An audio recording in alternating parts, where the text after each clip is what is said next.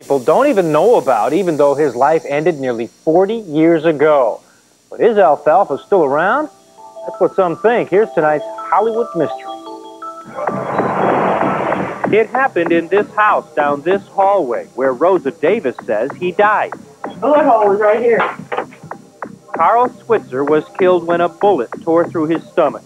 A coroner's report called the shooting justifiable homicide. But what led up to this doorway and his death on January 21st, 1959, actually began 24 years earlier.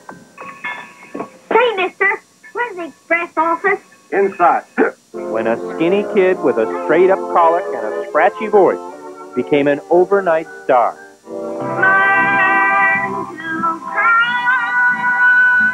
Carl Alfalfa Switzer was the sweet, innocent, good kid in Hal Roach's Our Gang series.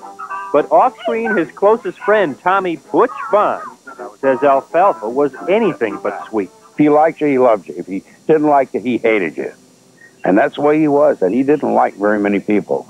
Unfortunately, his short temper, and he did have one, led to his demise.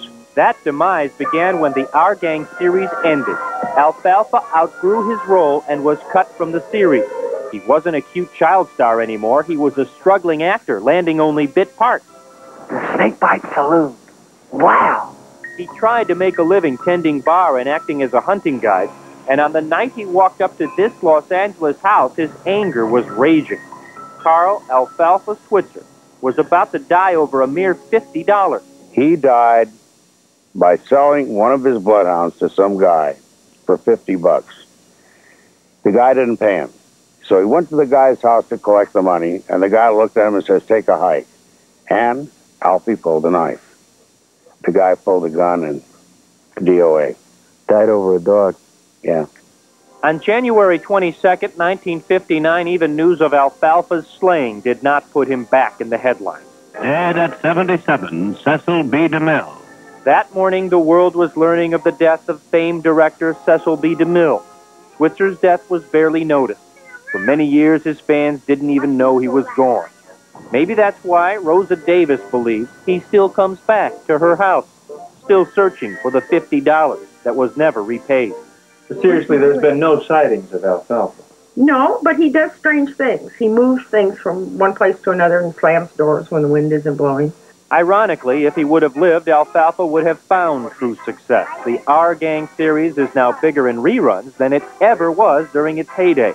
That $50 kept Carl Alfalfa Switzer from finding out just how big he would become.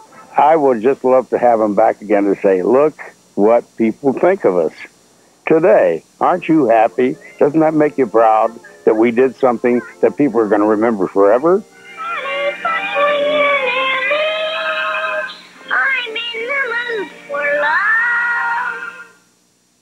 Tommy Bond tells me Alfalfa actually thought he had a good voice. Didn't realize everyone was laughing at that scratchy sound until long after the series was underway.